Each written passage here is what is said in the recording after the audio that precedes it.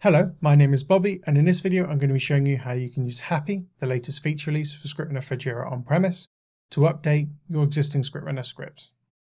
If you're unfamiliar with what HAPI is, I recommend you go and watch our previous video, which explains not only what it is, but how it works. In this video I'm going to be showing you how you can take an existing script which communicates with Jira through Jira's Java API and update either segments or the entire script using HAPI code. This is possible because HAPI code can exist with your existing scripts. So let's look at the script. First, what this script is currently doing is it's performing a JQL query, getting all issues of type story in my customer success project, which we can see here, there are 5. And for each of these stories, it's going to create a bug and link it up to that story through this loop, which returns from the JQL query. So if I run this code now, we can see that once it's run, if I go back to my issue search and I search, we can see that those issues have been created and they've been linked to the stories. What I'm going to do is I'm going to change the code that creates the bug and the code that creates the link to be using HAPI. So first, let's change the issue creation.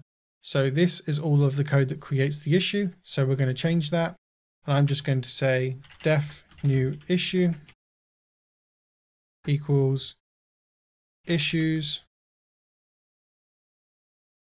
dot create, and then my first parameter is the project, so customer success, and the second parameter is the issue type, so bug. I'm just going to set the description and summary, so set summary first as this is a HAPI bug. And let's set the description as hello world. So we've now replaced the code that creates the issue. We now need to replace the code that creates the link. HAPI provides you with a function called .link, and that function is applicable to mutable issues. What that means is that the issues you get back from your Jira Java API can actually have HAPI code applied to them. So for example, we're performing this JQL using the Jira Java API, and we're looping through all of the issues that are returned from that API call.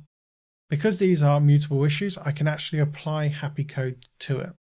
So from here, I can say it.link, and then I just define the link itself. So we're going to be using relates to, and I'm going to link it to the new issue. And that's it. That code has now been replaced. I can also start to remove other lines of code. So for example, up in the top, we have some elements that have been used to set up to get ready to either create the issue or create the link that we no longer need. So we no longer need the issue service or the issue type manager. We no longer need the link type or the available issue link types or the long sequence.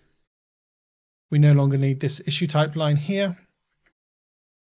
So you can see we've been able to reduce the code by a fair amount. We also no longer actually need the project or the project manager. We no longer need these two imports here. And so as you can see, we've reduced this code quite significantly. We're still using the Jira Java API to perform the JQL search and loop through the issues that are returned. But using HAPI, we've not only been able to remove the code or reduce the code within the loop down significantly, but also remove a lot of the code leading up to it that was setting it up, getting ready to create the issue, etc. So here I can just click run, execute this code. The code has been executed. I can go back to my search. I can press enter, and we can see that 5 more bugs have been created using HAPI. And if I go to the story, we can see that it's been linked successfully using that .link function. Thank you very much for your time. Have a great day.